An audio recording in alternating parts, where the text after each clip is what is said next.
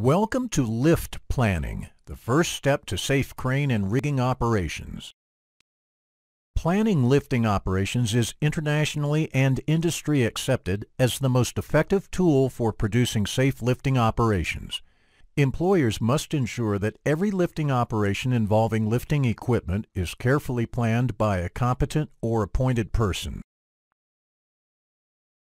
The aim of the course is to highlight to those individuals and lift team members with lift plan responsibilities, such as competent or appointed persons, reviewers, approvers, crane operators, and riggers, the level of detail and content that needs to be considered and included in a lift plan.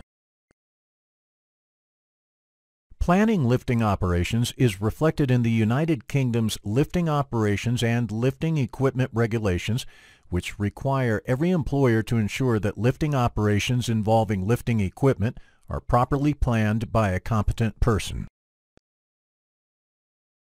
In the United States, the American Society of Mechanical Engineers, ASME, Technical Standard P30.1 on planning lifting operations was produced with the intention of preventing or minimizing injury to people and otherwise providing for the protection of life, limb, and property by offering guidance for planning efforts that enhance the safety of load handling activities. It also stipulates the same United Kingdom requirement that the person performing the lift planning shall be qualified and competent. Offshore in the United States, the American Petroleum Institute Recommended Practice 2D is applicable.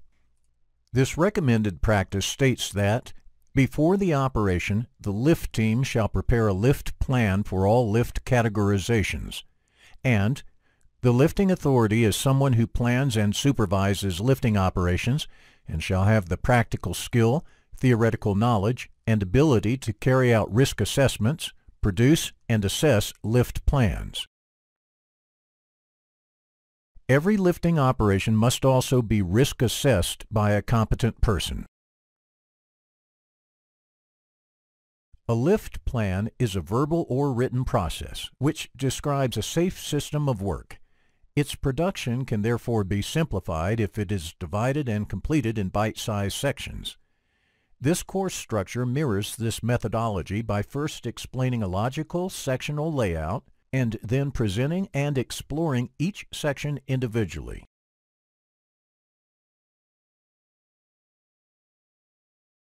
Our lift plan example includes the following sections: description of the lift, load, load lifting points, lifting accessories, rigging, lifting equipment, appliances, machinery, anchor, fixing or supporting points, additional equipment, lift point, travel route, landing point and surrounding area, lift area control, environmental conditions, lift team, communications, operational behavior, step-by-step method statement, technical drawings, diagrams, photographs, or sketches, lift categorization, lift plan administration, toolbox talk, and lessons learned.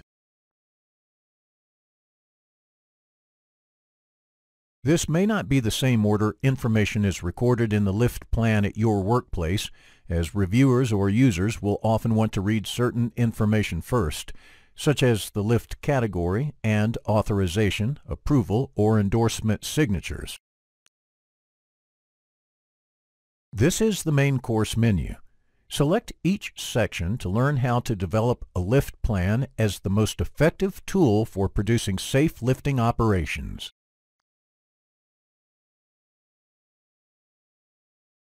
Let's get started with description of the lift.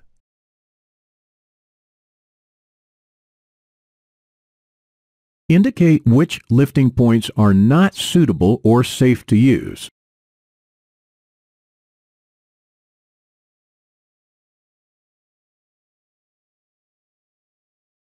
Yes, that's the correct answer.